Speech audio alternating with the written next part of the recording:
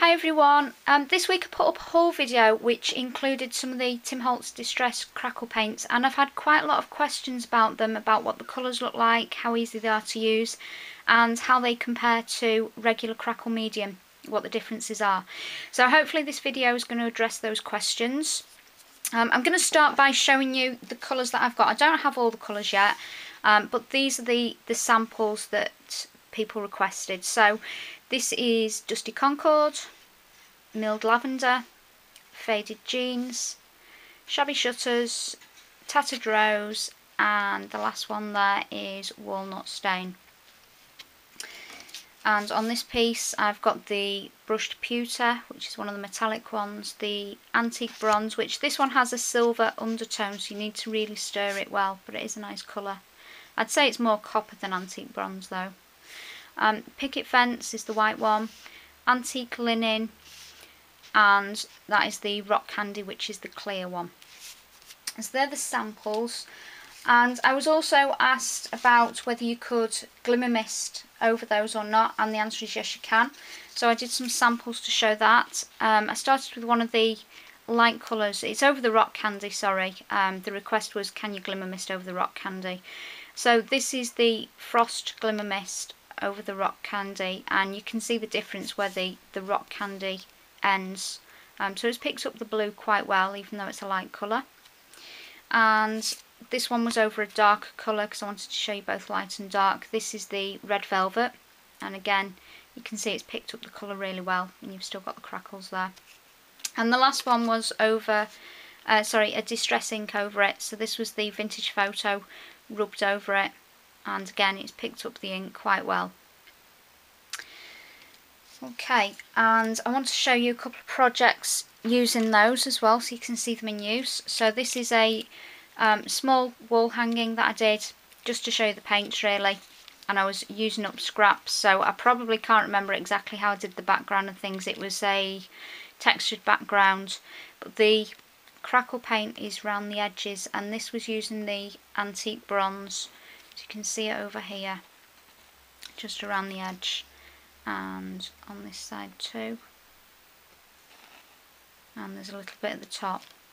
So that's the first project showing the Antique Bronze, and it is quite good for edging things, or you can use it over a whole background as well. And the second project, this one uses the Picket Fence, which is probably my favourite. Picket Fence and Rock Candy I probably use the most. And the background was a Starburst Stains background on this. And what happened is it actually picked up the colour has seeped through from the Starburst Stains into the Rock Candy, and I quite like the effect of that. But if you didn't like it, there's a bit there that's more white. I added some gesso over the top of it just to see if that would stop the colour from seeping through, and it does. So if you don't like that effect, there is a way around it. Some more of the Crackle there. And just to give you an overview of the full project there, it's just a small tag I made. Okay, so that is the Tim Holtz Distress Crackle. The other type of Crackle is the regular Crackle Finish or Crackle Medium. There's lots of different brands. The one I have is the Delta brand, and this tends to give larger crackles, and it's a more lengthy process. So just going back to the Distress Crackle, all you would need to do with that, it does say to shake the bottle first. It comes with a brush and you literally just paint it onto your project, and that is it. You wait for the cracks to appear. Once the cracks start to appear, which is after about 10-15 minutes, it says that you can heat dry it, although I've not tried that because it does dry quite quickly, within half an hour I'd say, depending obviously humidity and how warm your house is. So that is really easy. This one however is a lengthier process, and you get different effects from it. So I'll show you a sample. There's two samples here. This is the first side. Okay, so fairly fine cracks on there. You get the two-tone colour with this, and I'll explain how that's achieved in a minute, and I'll just show you the back of this as well. same medium, different effect, much larger crackles there. So I'll just go through briefly how to achieve that. You need a base coat of acrylic. So I chose a metallic purple for this one. Doesn't shine through that well. And your base colour is what colour your cracks are going to appear, as you can see.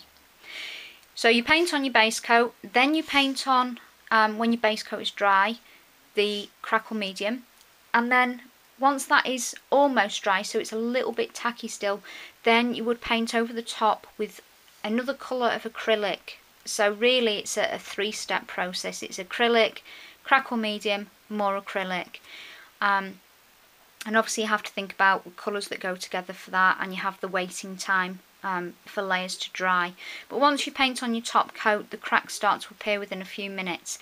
Now if you paint on your Crackle medium in the same direction that you paint your top coat, this is the effect you get. Smaller crackles, but obviously you get brush marks in it as well. If you paint on your top coat in the opposite direction, so if you painted on your Crackle medium coming down, and then you paint on, in this case it's red, the top coat, if you painted that going across, then you get this effect. The crackles are larger and there's more sort of a cross-hatching effect. Okay, so that's the difference really. Tim Holtz, one step, but you can have one colour there.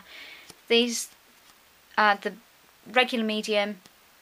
Obviously there's the 3 stages to it. You need 2 colours of paint, a lot of weighting, but you do get that two-toned effect that you can't achieve with the Tim Holtz ones. Although you can rub ink into the crackles afterwards and change it slightly. So I hope that's useful to somebody. Leave me any comments if you've got any more questions or you want to know anything else about them. And bye for now.